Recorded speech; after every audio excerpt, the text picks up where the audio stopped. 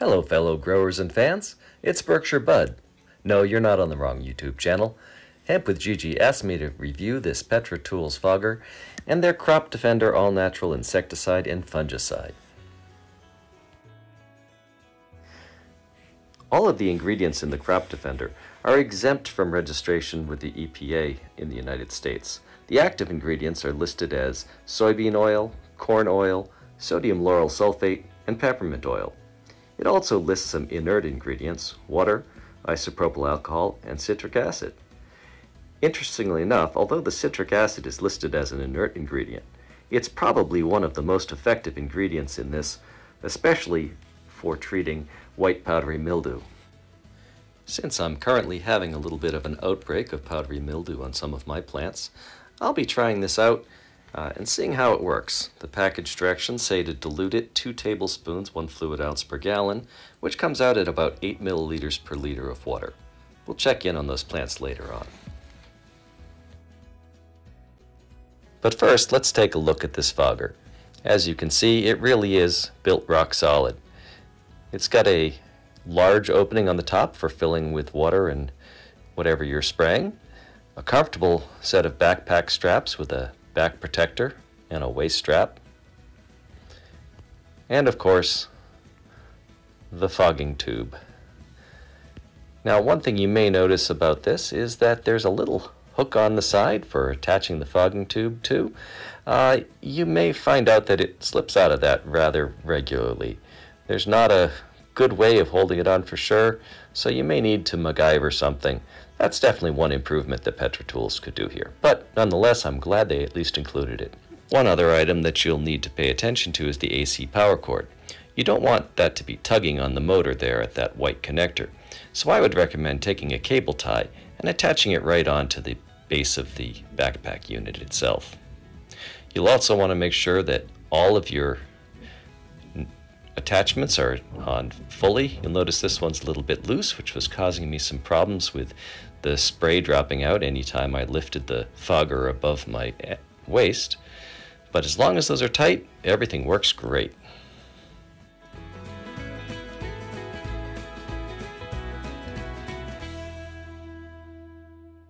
Okay, so now that I've got a couple gallons of water mixed up with some Crop Defender in the tank, let's get to spraying. First thing is, let's go after that powdery mildew on those indoor plants. On second thought, as you can see, my indoor grow space is very small. I'm growing in a 4x2 tent and a 3.3x3.3 tent, and I'm not sure if a fogger that can spray 20 feet is going to make the most sense in here. Let's try something else. Well, I do have a greenhouse. It's a small one, and it's winterized right now, so there's no plants in there. If you did have a big greenhouse, this would be a fantastic product for you. Let's see what else they have to suggest. Looking in the PetraTools catalog, there's the fogger, and hey, he's using it outdoors. Perfect. You might have noticed that it's still barely spring here. That means all of my fruit trees are dormant, and I'm going to be spraying some of this Crop Defender as a dormant oil. With all of those horticultural oils and other ingredients in it, it should be perfect for smothering some of the pests before the buds break. It's a little bit windy out today. If I was spraying anything other than an organic insecticide that's mostly oil, I certainly would not be spraying outdoors on a windy day like today. You'll notice that this makes a very, very fine mist. It's actually more of a fog. That makes it sit on leaves much better. It also makes it blow away a lot faster. Using it as a dormant oil on these stems, I'm having a little bit of trouble covering the smaller branches. But with a little bit of persistence, I'm able to soak everything down very nicely. I'm hoping this will help me deal with some of the early spring pests that I often have on my trees. Anytime you're using any pesticide, whether it's organic or synthetic, be sure to check the label and follow the instructions for any personal protective equipment that the manufacturer recommends. Sometimes there'll be different equipment recommended for handling the concentrate and for spraying it. In this case, the manufacturer recommends wearing eye protection and gloves when handling the concentrate, I suspect that's primarily because of the large amount of citric acid that's in here. In any case, I'm a little bit concerned about the small droplet size of oils, and so I'm wearing an N95 mask just to be safe. While it may seem like it's taken me a long time to spray this little tiny tree, you have to remember it is 12 to 15 feet tall, and it has quite a few little branches, and I'm trying to soak the bark on every single little branch. I will say that if I was using a hand pump sprayer on this, I'd be here for close to an hour just for this one tree. As it is, in 5 or 10 minutes, I have this tree done. Although I'm using this product as a dormant oil on my fruit trees, you can use it for all sorts of things. On the label, PetraTools says that for mites, thrips, and whiteflies, you can apply it every day for 3 to 5 days. For russet mites and hemp aphids, you can apply daily for 1 week. For powdery mildew, apply every day for 1 to 3 days. And for preventative maintenance, apply weekly maintenance after pests and mildew are under control. So a quick word about IPM. IPM is Integrated Pest Management, and while a lot of people think that means spraying stuff on your plants, it actually really means what it says it is, Integrated Pest Management.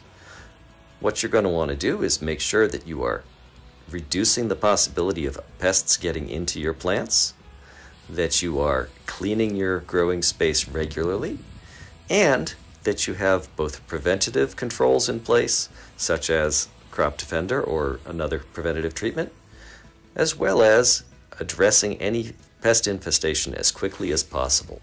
Given the force that comes out of this fogger and the distance that it can spray, I would suggest using it on a 5x5 growing tent at the smallest, and then anything else moving up from there. It would be absolutely perfect for a commercial indoor growing space or anyone who's growing plants in a larger area. As you can see, it also works outdoors, although you will have to have quite a long extension cord in order to get that powerful motor plugged in. I almost forgot one of the most important parts about this fogger. It is very efficient on material that you're using. In other words, I have treated almost 6 trees here with about 2 gallons of solution.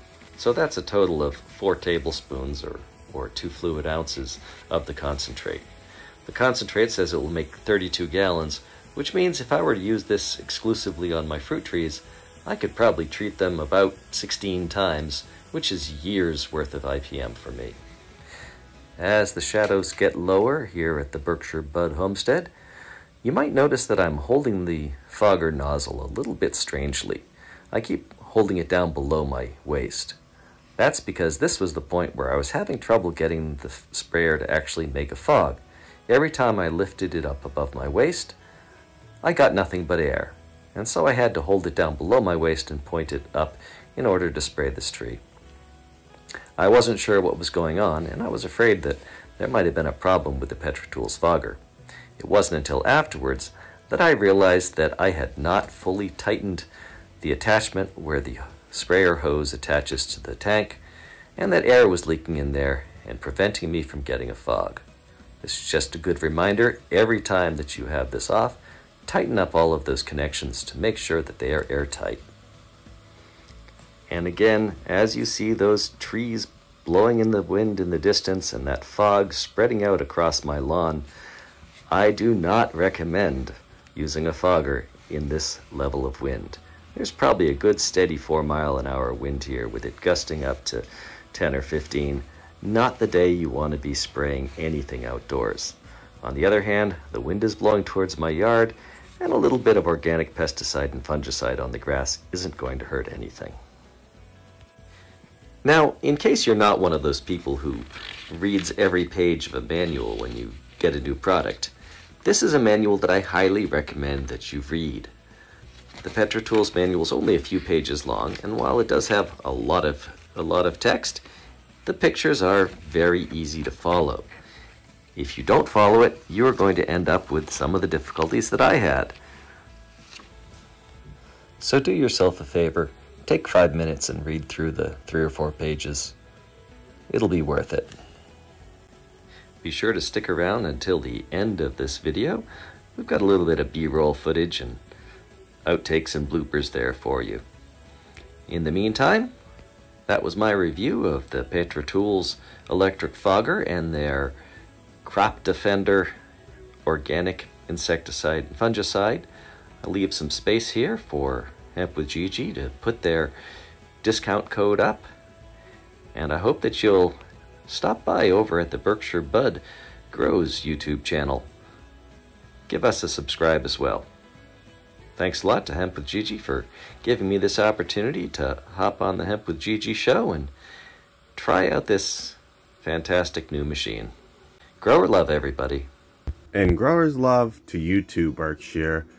I want to thank Berkshire for agreeing to do this collaboration with me.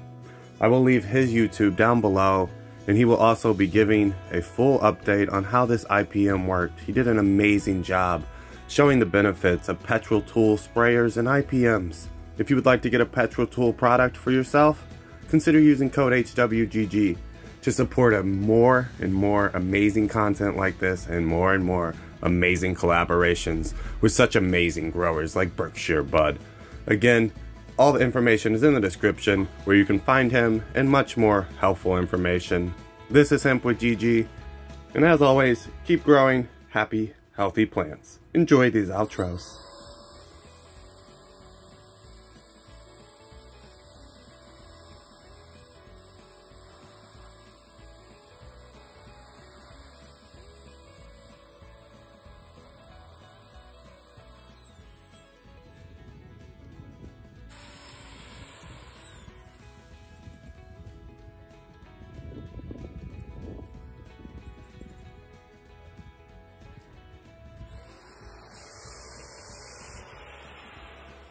Okay, you ready for this? I just turned this sucker on. Okay, ready?